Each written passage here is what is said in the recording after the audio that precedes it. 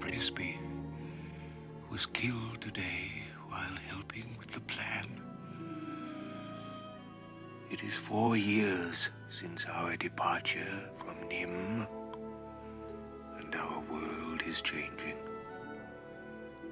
We cannot stay here much longer. Jonathan was a dear friend. I am lost in knowing how to help his widow. She knows nothing of us or the plan.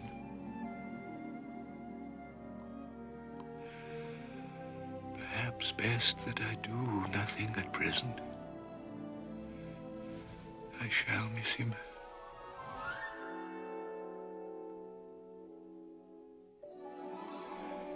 Jonathan, wherever you are, your thoughts must comfort her tonight.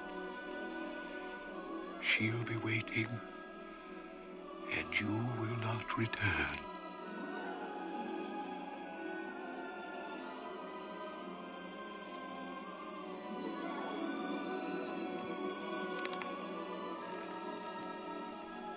Farewell, my friend.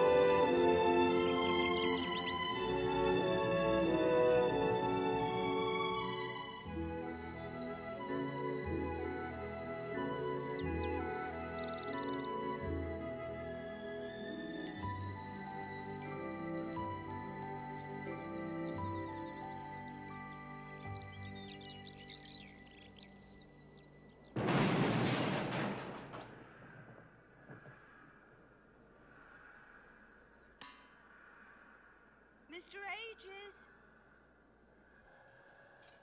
Mr. Ages? Is anybody home? Go away! Mr. Ages? What is it? Mr. Ages, may I please speak to you? What? I said, may I please speak with you? Oh, thank goodness. I'm so glad you're home. You confounded machine. You never know when it's going to up and blow. Yes. I don't suppose you would remember me. Yes, you're Mrs. Brisby.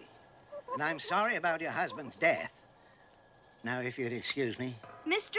Ages! Great Jupiter, woman, what do you want? Mr. Ages, I know you don't like visitors, but this is an emergency.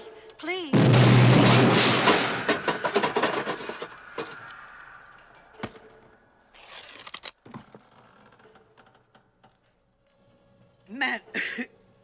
Madam, that is an emergency. Oh, Mr. Aegis, my son Timothy is so sick. Timmy? The one with the spider bite? Oh, just give him some pepsisawal. No. No, he's sick with a fever. Well, I suppose I could fix up something. Oh, thank you. Follow me, but don't touch anything. Understand?